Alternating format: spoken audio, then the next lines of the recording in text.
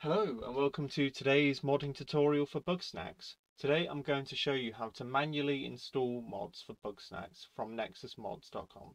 And basically what that will involve is just putting a zip in the right place. We won't be using the Vortex manager for this example, but there's another video I'll link in the description that can show you how to use that.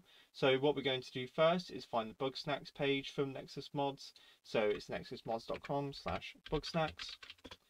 So as we can see, we're now on the Bugsnax page, and the mod I'm going to install as an example will be the Buguette. So I'm going to click on that, and then click this manual button here, which is the manual download, and we should see a zip download after we click slow download there. Or if you've got premium, you can click the other option. So now we've completed the download there.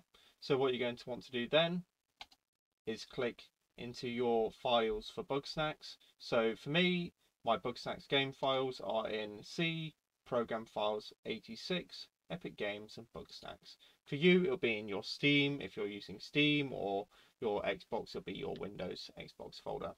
But today I'll show you the example for this. I will also link in the description the directories you'll need to go in for these games. But for Epic Games, it's this.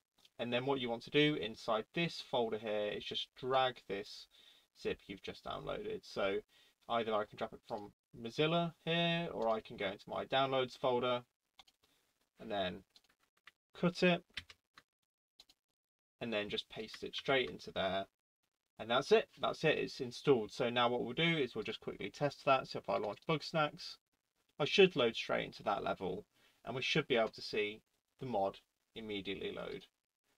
We should see the Buguette has now appeared and is over there, which means we're done. That's it. It is that simple to install a mod for Bugsnax. This is the same for most mods, but yeah, each mod will have its own instructions, or hopefully we'll link this video to show you how to do it. But that's everything. Thank you for watching.